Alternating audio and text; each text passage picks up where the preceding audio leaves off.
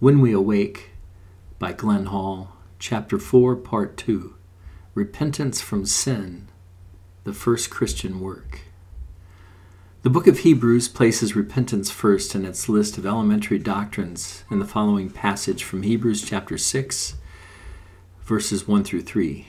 Therefore, leaving the discussion of the elementary principles of Christ, let us go on to perfection, not laying again the foundation of repentance from dead works and of faith toward God, of the doctrine of baptisms, of laying on of hands, of resurrection of the dead, and of eternal judgment. And this we will do if God permits. Unless we learn this primary lesson well, the writer says, we can never go on unto perfection. The normal Christian life, according to John, is life without sin. But if anyone sins, he says, we have an advocate with the Father, Jesus Christ, the righteous. 1 John chapter 2, verse 1. From the very beginning, God provided a means by which the one who does sin may once again become clean before him. That way, in the Old Testament for the Hebrews, was the trespass offering. And its theological equivalent today is repentance. Now that the one offering of Jesus Christ has been made, we no longer have to sacrifice animals to God. But we do need to pray for an advocate for continuing forgiveness. Failure to repent of sin is one of the most telling signs that we stand at the very end of the age. Lawlessness and unrepentance mark today's Laodicean Christians in their institutionalized form of godliness. The book of Revelation tells us about the Laodiceans. In Revelation chapter 3, verses 14 through 22, Jesus says, "And to the angel of the church of the Laodiceans write, These things says the Amen, the faithful and true witness, the beginning of the creation of God. I know your works, that you are neither cold nor hot. I could wish you were cold or hot. So then, because you are lukewarm and neither cold nor hot, I will vomit you out of my mouth. Because you say, I am rich, have become wealthy, and have need of nothing, and do not know that you are wretched, miserable, poor, blind, and naked, I counsel you to buy from me gold refined in fire, that you may be rich, and white garments, that you may be clothed, that the shame of your nakedness may not be revealed, and anoint your eyes with eye salve that you may see. As many as I love, I rebuke and chasten. Therefore be zealous and repent. Behold, I stand at the door and knock. If anyone hears my voice and opens the door, I will come into him and dine with him, and he with me. To him who overcomes, I will grant to sit with me on my throne, as I also overcame and sat down with my Father on his throne. He who has an ear, let him hear what the Spirit says to the churches." The Laodicean and Revelation's other 6 churches actually existed at the time John wrote this prophecy. It's also true that the 7 churches prophetically correspond to different time periods in church history or different aspects of the church in church history. Thus they serve as prophetic types in God's Word. The Laodicean church is last in John's list, and it characterizes the end-of-the-age church, which includes the multitude of today's denominations and independent churches. Our churches possess huge buildings and vast worldly estates, but in terms of obedience and spiritual revelation, they are, according to Christ, wretched, miserable, poor, blind, and naked. Indeed, lawlessness represents the most telling earmark in many of Christ's churches at the dawn of the third day, the third millennium since his birth. Rarely will you hear a pastor or teacher exalt God's standards in ways specific enough to convince his people that the lives they live are full of sin and debauchery. Today's church and world events fulfill Paul's prophecy to Timothy in 2 Timothy 3, verses 1 through 9. But know this, that in the last days perilous times will come. For men will be lovers of themselves, lovers of money, boasters, proud, blasphemers, disobedient to parents, unthankful, unholy, unloving, unforgiving, slanderers, without self-control, brutal, despisers of good, traitors, headstrong, haughty, lovers of pleasure rather than lovers of God, having a form of godliness but denying its power. And from such people turn away. For of this sort are those who creep into households and make captives of gullible women, loaded down with sins, led away by various lusts, always learning and never able to come to the knowledge of the truth. Now as Jannes and Jambres resisted Moses, so do these also resist the truth. Men of corrupt minds disapprove concerning the faith, but they will progress no further, for their folly will be manifest to all, as theirs also was. 2 Timothy 3, 1-9. If Christians cannot even repent, and thus offer the most basic of the 5 sacrifices, how will we ever enter into the sanctuary, much less the most holy place of God's actual presence? John says, "And now little children abide in him, that when he appears we may have confidence and not be ashamed before him at his coming." 1 John 2:28. Yes, even a Christian may be ashamed of himself when he comes again. The purpose then of the ashame or trespass offering was not to bring initial salvation or one's first forgiveness of sins. It provided a means by which a believer could maintain forgiveness and purity before God for his intentional and unintentional sins, and thus remain unashamed before him. The trespass offering did not represent an Israelite's initial forgiveness from sin or establish his relationship with God. The Passover sacrifice accomplished that.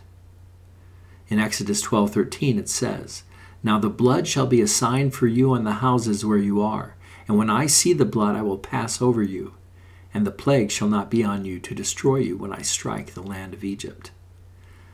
The Passover sacrifice and its blood on a Hebrew door was a sign, that is, it was a historic event with specific prophetic implications. Laodicean Christians, you see, were and are rich, at least in a worldly way. Jesus said, "It is easier for a camel to go through the eye of a needle than for a rich man to enter into the kingdom of God," in Mark 10:25. Surely most Christians stare in astonishment when they become confronted with scriptures that warn them that they may well miss participation in the kingdom of God. So did Jesus' own disciples. For the scripture says, "And they were astonished out of measure, saying among themselves, 'Who then can be saved?'" Mark 10:26. Here once again we see scriptures dealing with the salvation of the soul, not one's initial spiritual salvation. In answer to this question, Jesus says, "With men it is impossible, but not with God. For with God all things are possible." That was Mark 10:27. So there is hope for us. The prophetic goal of the trespass offerings. The trespass offering of Leviticus 5, verse 1 through 6, verse 7, dealt with God's boundaries upon man's activities. To trespass means to go beyond a point where you have the legal right to go. Webster's dictionary defines trespass as an actionable wrong against another's person, property, or rights. The word actionable means that one can be brought into a court of law for conviction and determination of the proper punishment. Another of Webster's definitions for trespass is a sin. To trespass the boundaries of God's law is to sin. As Paul says, "By the law is the knowledge of sin." That's Romans 3, verse 20. Whenever someone mistakenly or knowingly violated God's law, he was to bring a trespass offering to the bronze altar that stood in the court of the tabernacle. Judgment would there be made upon the offering on behalf of the offerer. The offering would atone for the sin of the offerer. The trespass offering pictures the first steps in our walk with God. It pictures the very first works of a newborn Christian, which is repentance of both intentional and unintentional sins.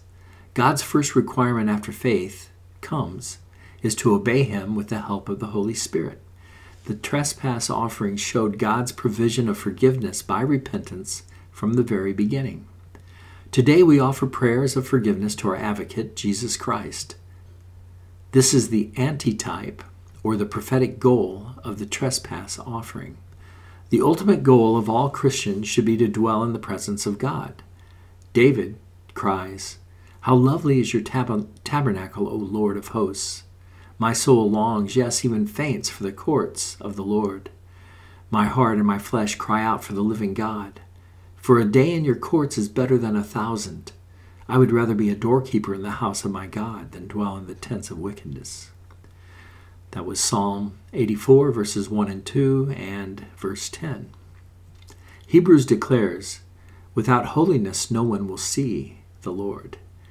Hebrews 12, verse 14. The trespass offering and its prophetic application, prayers of repentance to Jesus Christ, help us to achieve this goal.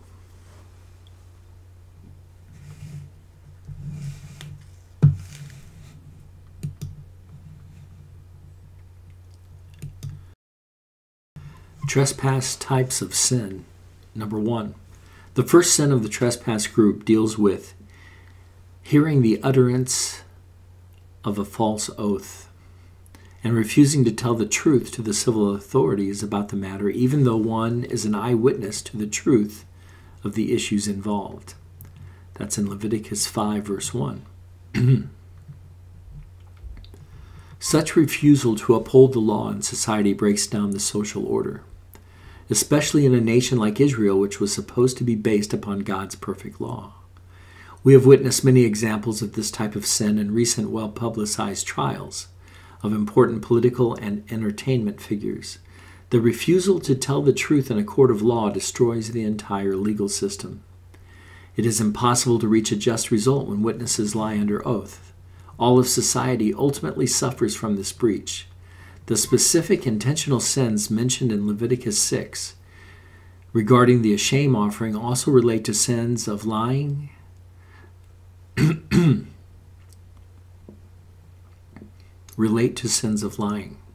Lies and deception characterize the lawless time in which we live, and unfortunately, even many Christians who live in these times. To lie and to deceive exhibit characteristics totally contrary to God's will for our lives. Deceptive Christians may claim God is their Father, but Jesus' words will condemn them, just as they did the Pharisees. He said, "You belong to your father, the devil, and you want to carry out your father's desire. He was a murderer from the beginning, not holding to the truth, for there is no truth in him. When he lies, he speaks his native language, for he is a liar and the father of lies." John 8, verse 44. John proclaims that all liars, including Christians, will have their place in the fiery lake of burning sulfur in Revelation 21, verse 8. He also declares that liars, including Christians, will have their place outside the kingdom and the city of God in Revelation 22, verse 15. This is the place of weeping and gnashing of teeth and the outer darkness that Jesus repeatedly warns his people about. Number 2. The second type of sins in the Asham trespass group relates to mistakenly or unintentionally becoming unclean. That's in Leviticus 5, verses 2 and 3. The Hebrews were required not to touch certain things like dead animals. These requirements mainly concerned ritualistic or ceremonial laws that do not usually specifically apply to Christians. Nevertheless, they carry prophetic import and application. God commands Christians to maintain a life of separation from the ways of the world. But sometimes we become unclean unintentionally simply by living in the world. We may see a highway billboard, for example, that provokes lustful or covetous thoughts. We need to learn to take every thought captive to Christ immediately and repent of any uncleanness we allow to enter our souls. Thus we may still apply this aspect of the Asham offering to our walk with God. Number 3. The third type of trespass relates to vows of the mouth, to do evil or to do good, in Leviticus 5, verse 4. Jesus teaches us to answer yes or no and not to take oaths at all. In Matthew 5, verses 33 to 37, he says, "Again you've heard that it was said to those of old, 'You shall not swear falsely, but shall perform your oaths to the Lord.' But I say to you, do not swear at all, neither by heaven, for it is God's throne, nor by the earth, for it is his footstool, nor by Jerusalem, for it is the city of the great king. Nor shall you swear by your head, because you cannot make one hair white or black. But let your yes be yes and your no, no, for whatever is more than these is from the evil one. We must learn to control our tongues, as James so forcefully warns us. He likens our tongue to a spring that pours forth both fresh and bitter water, since we both bless and curse with our mouth. He asks, does a spring send forth fresh water and bitter from the same opening? James 3:11. Clearly the answer is no. And then he asks, who is wise and understanding among you? In chapter 3, verse 13. And we've come to a mystery again. James also teaches, if anyone does not stumble in word, he is a mature man, able also to bridle the whole body. That's chapter 3, verse 2. The trespass offering presents us with an additional step toward maturity in that it brings us into an awareness of the importance of our words. Jesus warns us, I tell you that men will have to give account on the day of judgment for every careless word they have spoken. For by your words you will be acquitted, and by your words you will be condemned. That's Matthew 12:36 and 37. We need but remember one command for our speech. Ephesians 4:15 says, speak the truth in love. Or as David put it, I do not hide your righteousness in my heart. I speak of your faithfulness and salvation. I do not conceal your love and your truth from the great assembly. Psalm 40, verse 10. When we end this life, let us answer, I am wise and understanding, to James' last question. And before then, let us repent of every careless word. Thus, we make our shame offering today. Number 4. The fourth type of sin here involves unintentional sins regarding the holy things of the Lord. Leviticus 5, verse 15. After all, what is God's real desire for us? In Exodus 22, verse 31, he says, and you shall be holy men to me. The word translated holy above is the Hebrew word kodesh. It first occurs in the passage where God calls to Moses from the burning bush, saying, do not draw near this place. Take your sandals off your feet, for the place where you stand is holy ground. Exodus 3, verse 5. To be in the presence of God means to stand on holy ground. Even though unintentional, this was a very serious sin, because in addition to a shame offering, the priest imposed a 20% fine upon the offender. In Leviticus 5, verses 15 and 16. The penalty seems severe until we realize the goal of our existence, which is to dwell in the presence of God, continually beholding his face always. This goal looks forward to the table of showbread, or the table of the bread of faces that sits before the face of God continually. John puts it this way in 1 John chapter 2, verse 28 to chapter 3, verse 3. And now, little children, abide in him, that when he appears we may have confidence and not be ashamed before him at his coming. If you know that he is righteous, you know that everyone who practices righteousness is born of him. Behold what manner of love the Father has bestowed on us, that we should be called children of God. Therefore the world does not know us, because it did not know him. Beloved, now we are children of God, and it has not yet been revealed what we shall be. But we know that when he is revealed, we shall be like him, for we shall see him as he is. And everyone who has this hope in him purifies himself, just as he is pure. Our goal, says John, is to see him as he is. However, there is only one way to really see him. We must purify ourselves. That is, we must become holy. We translate the Old Testament Hebrew word kodesh as the word holy. A key verse using the word kodesh is Exodus 26, verse 33, which says, and you shall hang the veil from the clasps. Then you shall bring the ark of the testimony in there, behind the veil. The veil shall be a divider for you between the holy place and the most holy. The words translated the most holy are in Hebrew, kodesh, kodesh. So we see that the interior of the tabernacle is a most holy place indeed. And this is our goal, to come into the most holy place, into the Kodesh Kodesh.